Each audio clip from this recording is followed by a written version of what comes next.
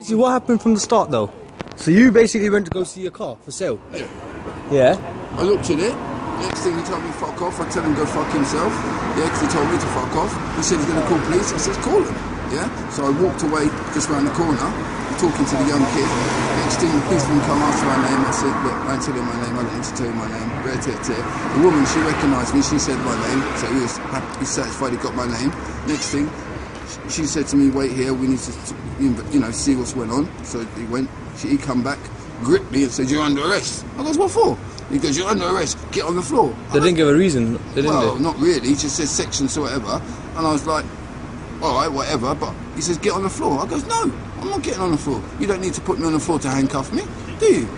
No, definitely not. Exactly, so I refused to go on the floor.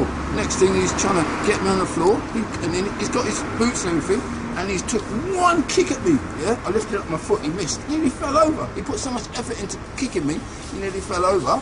That embarrassed him. Next thing, he started fucking spraying me again. He's trying to grip my arm. He can't get my arm, you know what I mean? Trying to pull it behind me, right there.